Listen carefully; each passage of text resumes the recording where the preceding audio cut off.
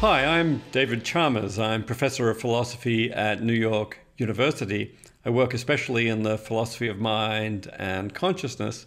And today I'm going to talk about zombies. Philosophical zombies, that is. Philosophical zombies arise when philosophers are thinking about consciousness and its relationship to the physical world. Phenomenal consciousness, as philosophers call it, is the subjective experience of the mind and the world. Conscious experience from the first-person point of view. We say a being is conscious in this sense if there is something it is like to be that being from the first-person perspective. So humans are conscious. At least I'm conscious. There's something it's like to be me, and I hope there's something it's like to be you. Most people think that dogs are conscious. They have subjective experience. There's something it's like to be them. Most people think that rocks are not conscious.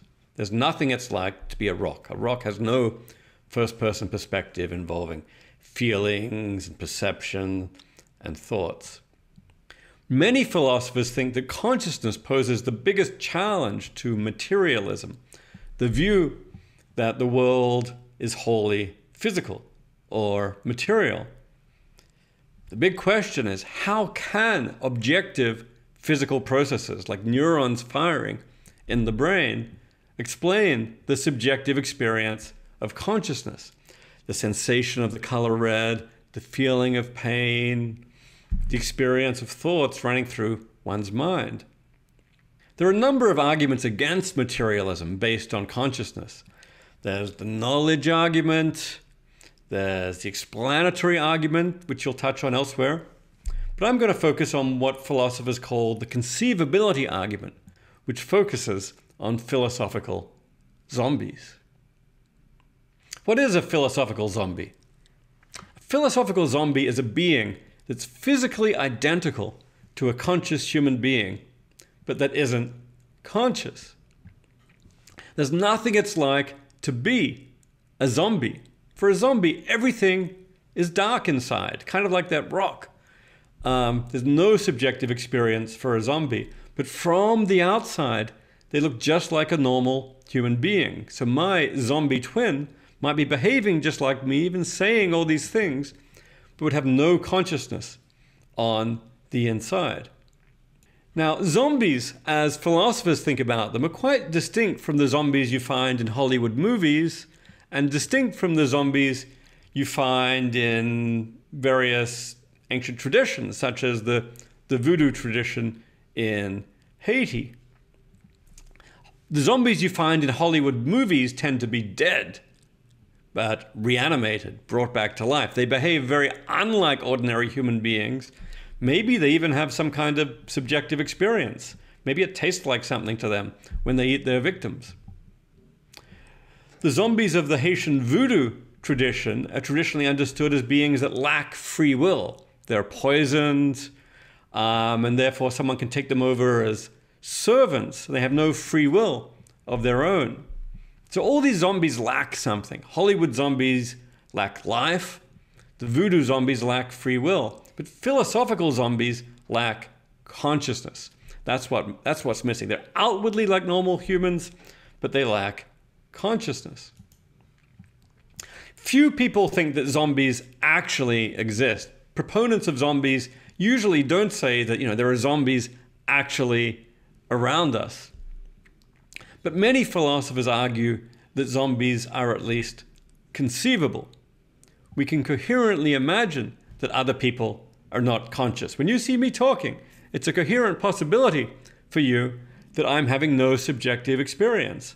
I'm just as processes in my brain, I'm talking about them, and so on. Even if you imagine all of the brain processes of an ordinary human being, there seems to be no contradiction in the idea that they're not conscious. If that's right, then zombies are at least conceivable.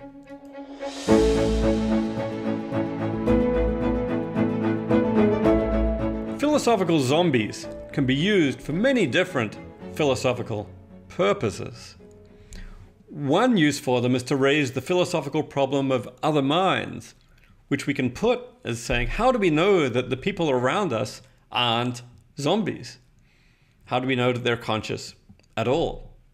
It also raises questions about the function of consciousness in the physical world.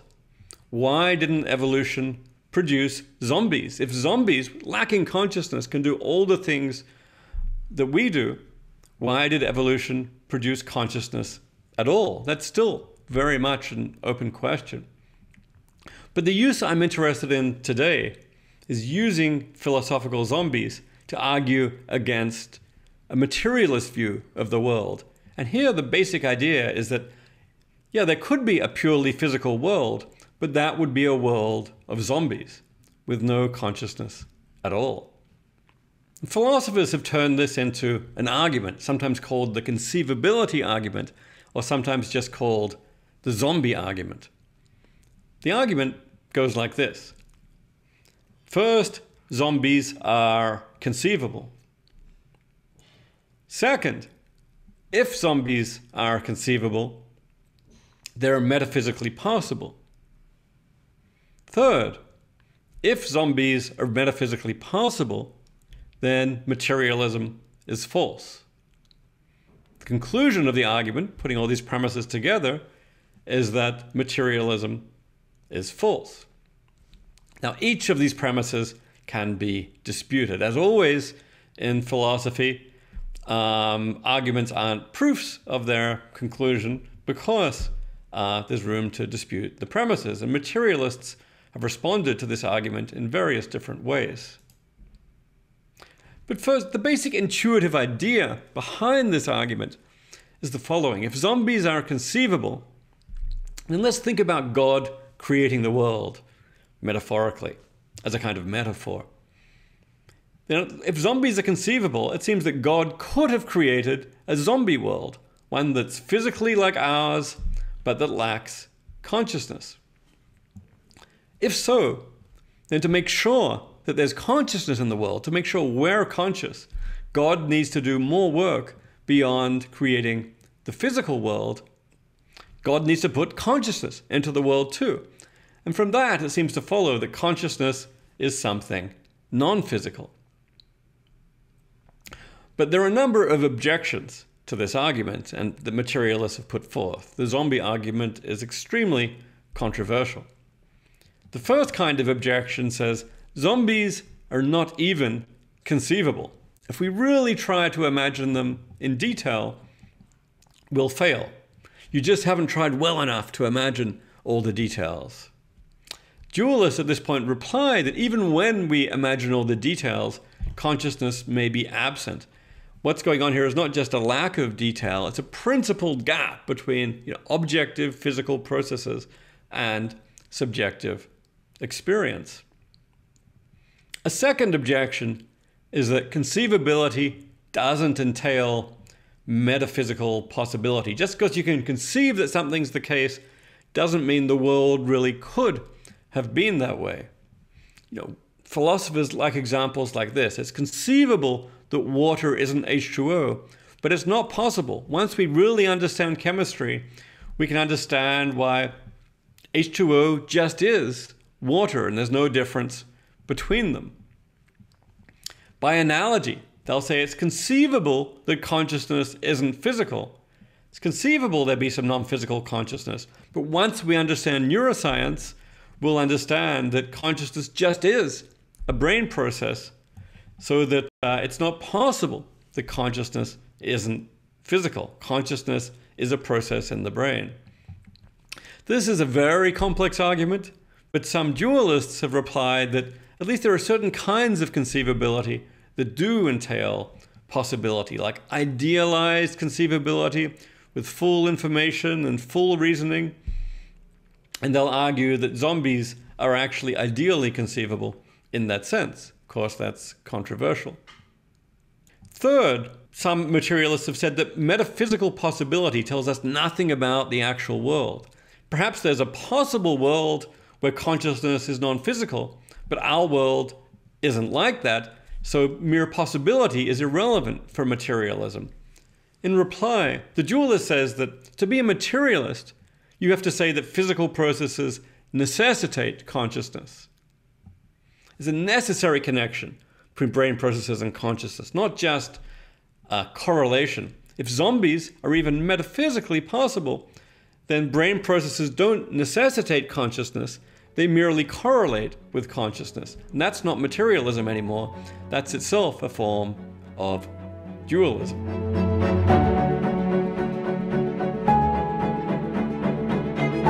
Philosophical zombies also raise issues in the philosophical analysis of artificial intelligence.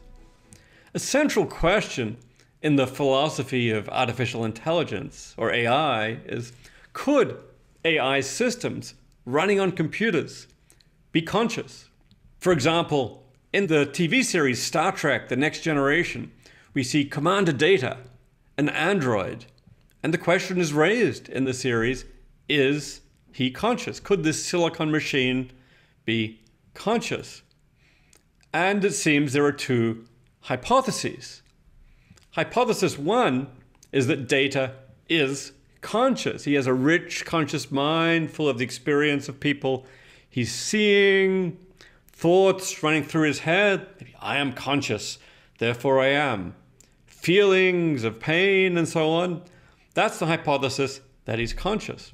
On an alternative hypothesis, Data is a zombie. He behaves in many sophisticated ways. He speaks, maybe he reasons, but he has no subjective experience. Where subjective experience is concerned, he's just a blink. These are two hypotheses about artificial intelligence systems. They'll be conscious or they'll be zombies. So hypothesis one, there's something it's like to be Data. Hypothesis two, Data functions like a human, but he's not conscious. There's nothing it's like to be him. Some materialists may themselves say that Data is a zombie. Some materialists think consciousness is biological. They may say Data lacks biology, therefore he's not conscious. He's a kind of zombie.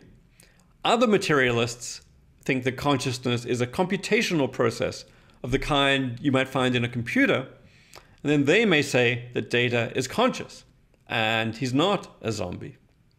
Dualists will say it's conceivable and possible that Data is a zombie, just as it's conceivable and possible that a biological system with a brain is a zombie.